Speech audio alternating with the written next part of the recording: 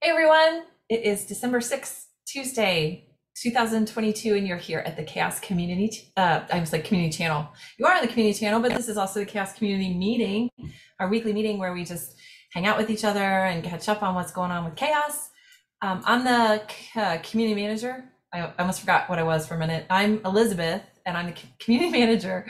And yeah, it's so really, really great to see everybody here. So minutes are in the chat, and if you don't mind adding your emoji that describes how your day is going. So Sean is packing, Matt's been biking, Don's just happy, celebrating. And you know what? Selfishly, the only reason I put this in here was because I figured out you can use the markdown emoji stuff, or not markdown, but like the, shortcut. Keyboard emojis Yeah, now. Yeah. colons to put your, so I'm super happy. So I'm just going to use it all the time now that it's not like a big thing to make an emoji in a Google Doc. So thank you, Google, for making my day better. Thank you, Sophia, wherever you are. Okay, let's jump in. So just a reminder, this is actually the last meeting until the first of the, well, I should say the last community meeting until the first of the year. Hooray, hooray, hooray. We are not having any meetings December 12th through January 9th, just for an end of year break to give us all just kind of a little breather. Work can still go forward on async on Slack. If a working group wants to do that, if we want to keep conversations going, completely fine. Does not have to just halt everything, all forward movement in chaos.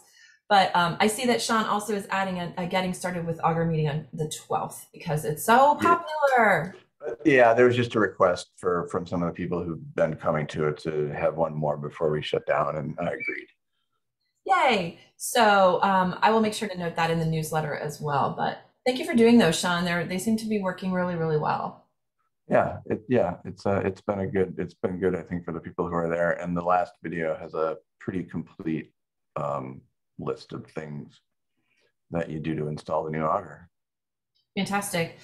Is that mostly what these workshops entail? Is getting Right now, it's getting people started, and I think that with ultimately with the aim of enabling contributions. We also implemented the only first timers tag in the Augur issue repository, and have committed to, if somebody signs up for an issue, we'll sort of shepherd one individual per week through issue resolution and the whole process of making development changes to Augur. And that came out of our discussion last week, I think, in the community meeting. Yeah, Ruth, go ahead. Yeah, I just want to remind Sean and add on that we'll be having, I think we're planning a sprint with a Pi Data community in Ghana. So yeah, I just want to add that as well. Oh yeah, the weekend of the 12th, I believe. There's somebody I'm communicating with. Yeah, for a sprint, I think it is better trying to type for it. When is it? We haven't. I believe he said that it's not this weekend, but the following weekend. Okay. If somebody wants to drop in when that is that, so that's not confirmed yet. I'm not sure. I have to find the. It's Sean. Like I think it was the 10th of. It's the 10th of December. Let me check that chat again.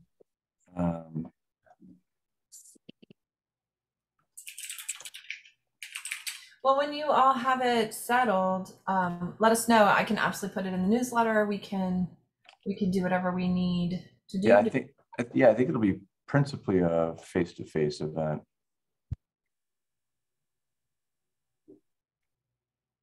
Oh, it's going to be like an in-person event? No, no. Okay, all right. Ruth, explain what it really is.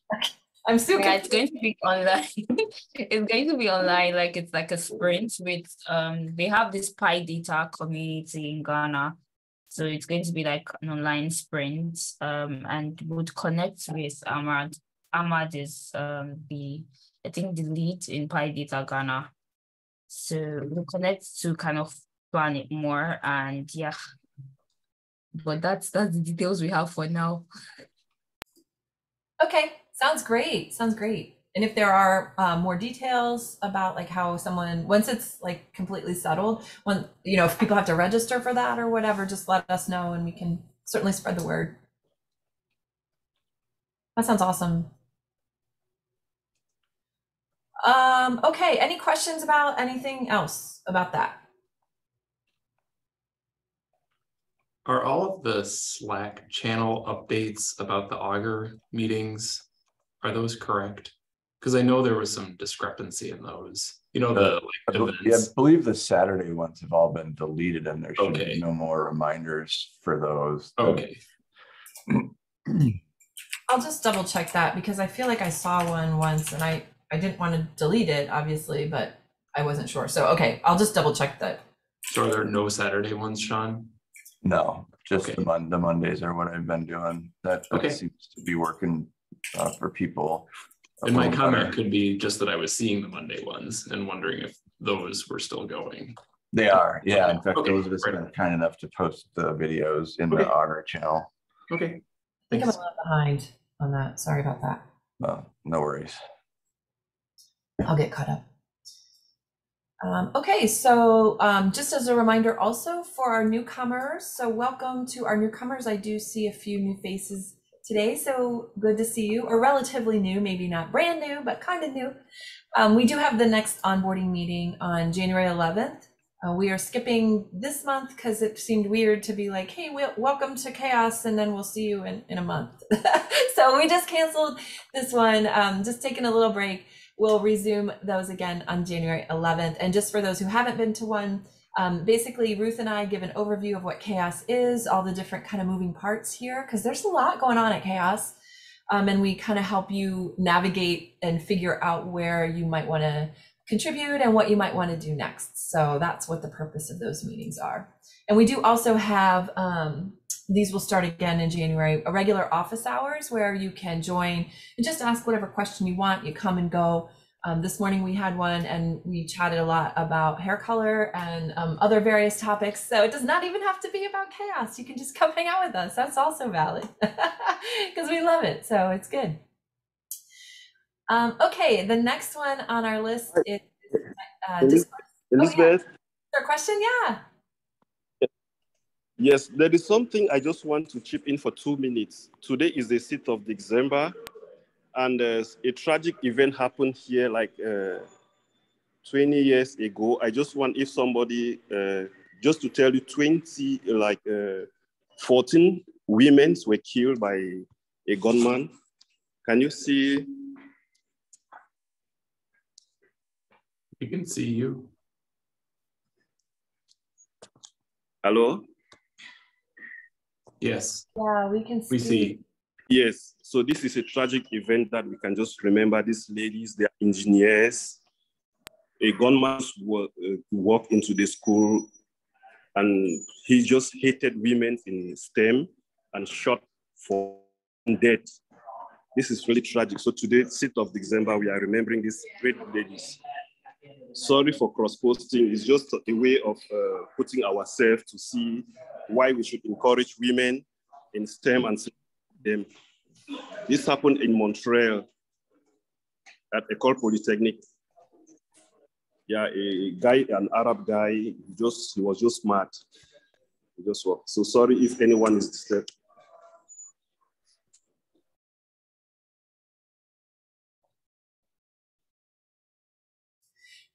I'm really glad you brought that up, Armstrong. I'm going to try not to get teary, but wow, that's really powerful. Thank you for sharing that. Is there a link, or I'm sure there's articles and information on? Yes. Would you Yes, mind posting it here in the minutes?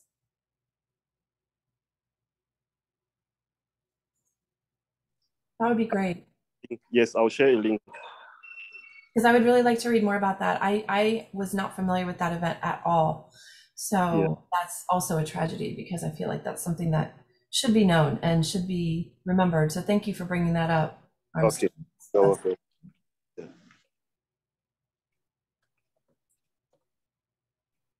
Okay. Let's go ahead and move along. The next item is about the The discourse migration. So as you know, and we were actually talking about this in the CHAOSS Africa Designers Slack chat this morning. CHAOSS has been using super old listserv mailing lists for that have literally not been updated. The UI has not been updated in like 20 years. I don't know. It's very hard to navigate. And we had some newcomers that were kind of struggling with the interface, and just it's really not clear how to even participate with mailing lists. It's been an ongoing issue for us. So we decided a few months ago to migrate from the mailing lists over to Discourse, which is a forum that we can use. And we'll have some, it's a little bit different than Slack, which Slack is kind of more of like immediate or, more short-term conversations, but it's really hard to find if you're looking for something specific. And right now our Slack, although we might change this, but our Slack doesn't keep the history of stuff. So yeah, I'm working on changing that. yeah, so that will be great.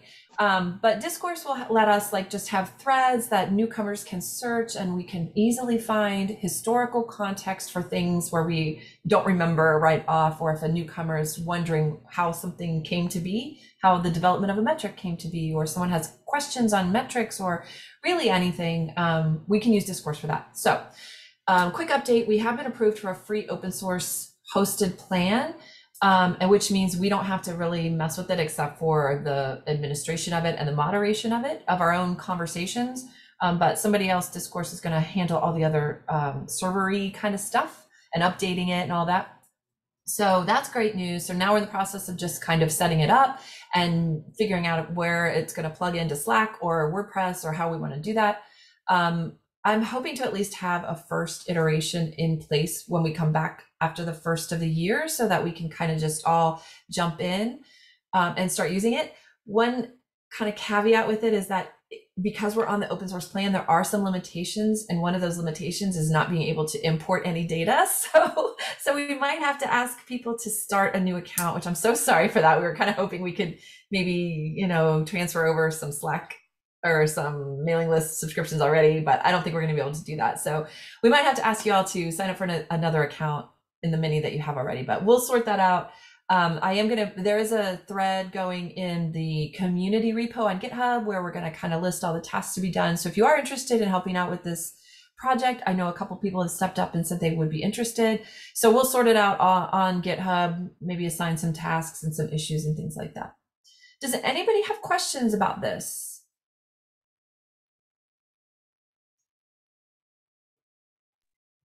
I don't. I was going to add just one more thing that I think is kind of related to this, and I'm just going to put it in the minutes. This is an example. The to-do group does this, that I think you can like track Slack discussions in GitHub. I had no idea you could do this.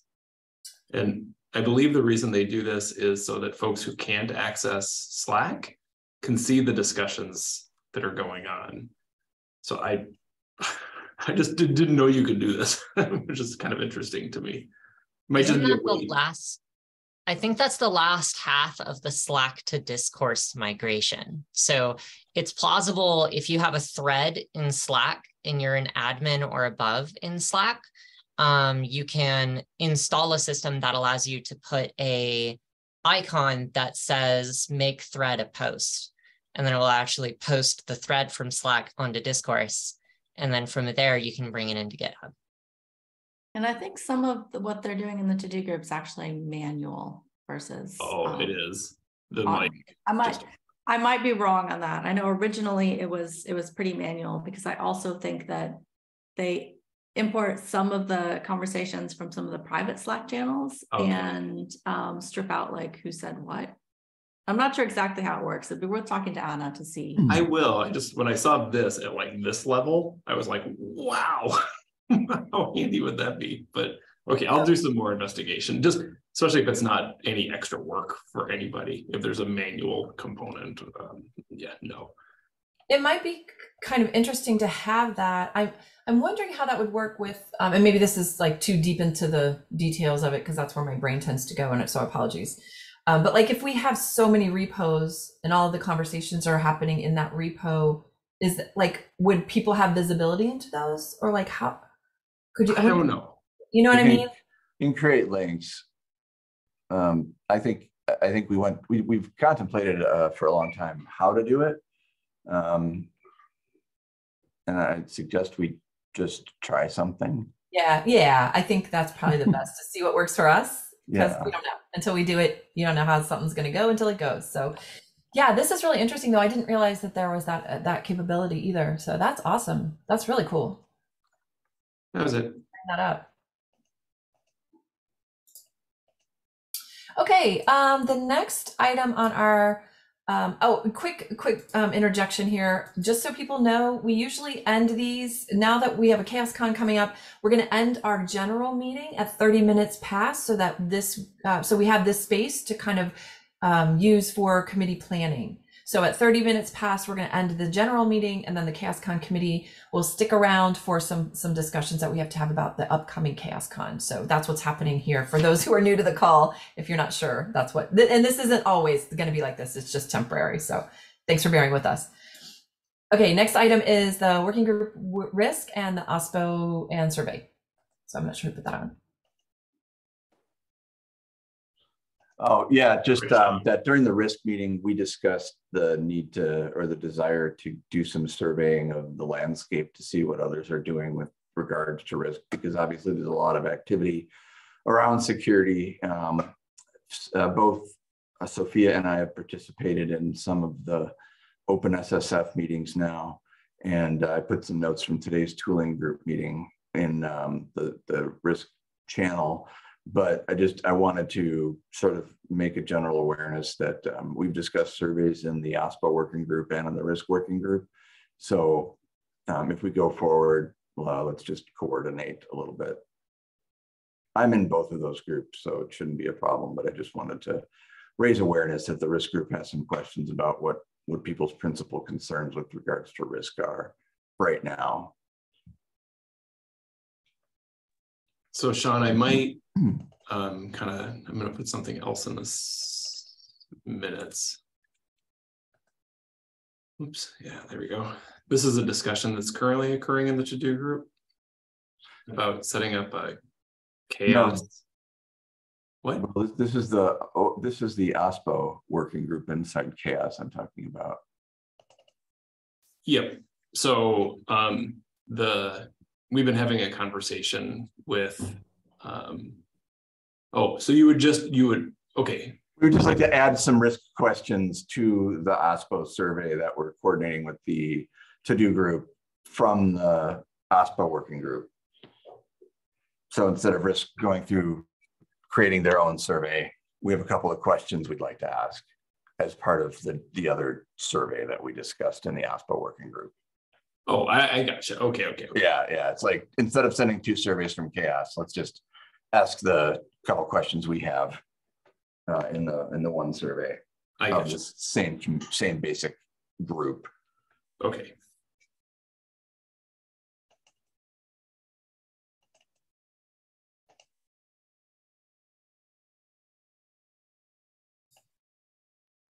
Okay, any other questions or comments for Sean?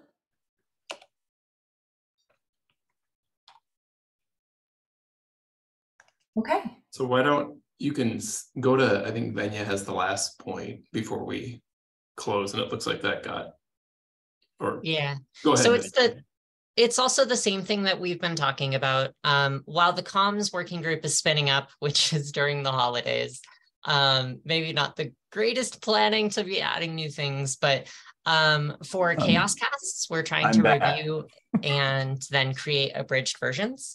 So if you are willing to volunteer, please, to listen to a CHAOSScast and then give me an entry point or an exit point for a few takeaways that you thought were really valuable, I would really appreciate it. And what we're going to do with that is basically pull the takeaways that you find valuable as a community member, put them into a smaller version of that podcast, and then it's going to be available in archives for CHAOSS to use in the future. And it will be published for Socially Constructed on the YouTube channel for now. And then we'll have a later home for that when the working group is up and running.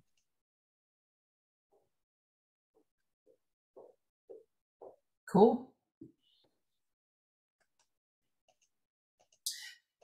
I also noticed somebody put in here website updates. That was just me. So it's just to keep people posted, just to kind of on the ongoing conversation. So we're the website has been updated. We're continuing to look at ways to reduce text on the site, because a lot of the text is, simply carryover from the last website. So we are looking to continue to streamline that. If you go to this link, I'll put it in the chat. Oops. This is really kind of our new look towards our metrics. So if you scroll down just a little bit, Elizabeth, this is where you can start accessing the metrics these are via remember the keywords and the topic areas. So if you just click on, say, organization, these are the metrics that have been tagged with that. So this is, if you can kind of see, this is kind of reducing these were the metrics from risk, or these were the metrics from, evolution. It's simply how we have tagged those metrics and organized them. So any metric from across the different working groups could be tagged with organization, and they're kind of brought together in that way. If you go back, go back one more. And this is to help, because we were up to close to 80 metrics, and the long list was getting a little bit complex, or a little bit overwhelming. There is a proposal right now and an issue, if you scroll down just a little bit, to add two more boxes right here. So one would just be show all metrics. So it would actually be a list of the comprehensive list of all metrics, not as categorized. And then the other one would be show all metric models. So we don't have the metric models in here yet. They just even haven't been published, but it would be to show all the metric model definitions that have been published as well.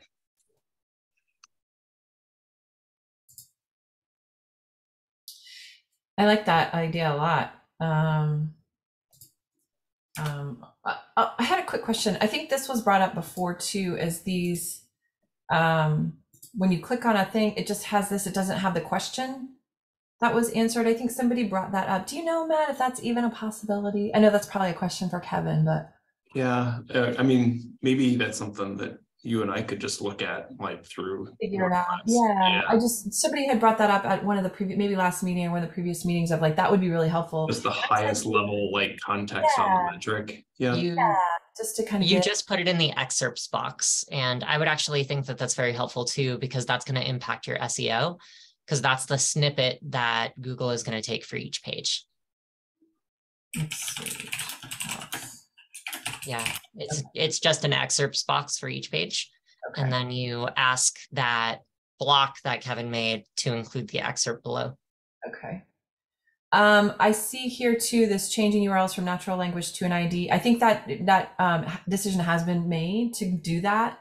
But sadly, we're out of time. We're out of time. I know that's a big discussion, but I think that discussion, or that is already in progress, I believe. Okay. If I'm not mistaken, just because of the. All right. Yeah. Decision's been made. It happens. Well, yeah, I think it was mostly a need from Augur and software to have that that easy ID that's not changing and is going to be the same regardless. So. Yeah. If we want to connect our tools to our metrics, yeah, clearly that we need a stable URL. Yeah. Yeah. Are you doing that through a parameter or through the actual core URL? Kevin's doing that through WordPress. I'm not sure exactly what the process is. I just know he's already working on it. So however it works, we don't care as long as it stays there. Okay. Yeah, my main concern is just impact on SEO, but I can follow up with him later. Yeah, there might be some workaround or something we can do there. So yeah.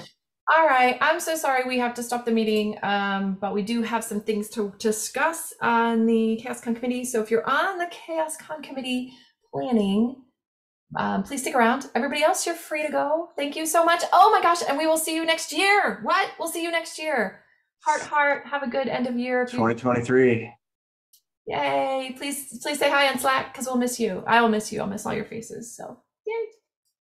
Thanks everybody. I'm gonna stop the recording here.